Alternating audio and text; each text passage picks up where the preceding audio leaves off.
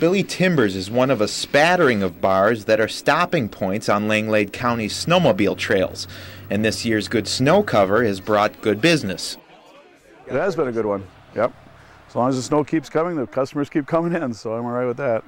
The most recent statistics from Wisconsin's Department of Tourism show snowmobiling brings around $250 million to the state's economy each year, and more of that money goes into eating and drinking than any other area. Snowmobile clubs say many of their members have experienced a general shift towards safety on the trails.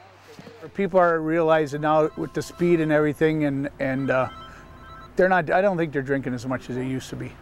Okay. I know we go riding during the day and during the week. We drink soda. You know, I might have a drink at night after I put my sled away. They say one major factor keeping people sober on the trails is stepped up law enforcement. There's more. I've noticed this year there's more police around. They're patrolling more. We see them all the time when we're out grooming. In Langlade County, bar owners say law enforcement seemed to be coming down hard, and snowmobilers didn't like it. I know last year was a particular Saturday night, I can't remember the exact date, but I know everybody in my bar was stopped at one time during that evening, and there was actually one group that was stopped 3 times that day.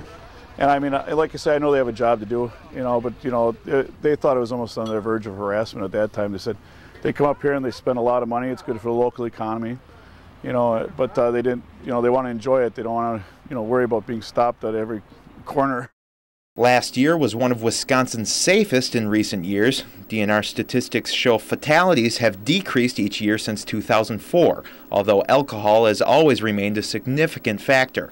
This year, once again, the numbers are on the rise. Alcohol has contributed to 10 of a total of 15 fatalities. At this time last year, there were only 6. Patrons at this bar say there have been fewer patrols this season, leaving it up to snowmobilers to make good decisions on the trails. As I think everybody's aware that it is a dangerous sport, especially if you mix alcohol with it.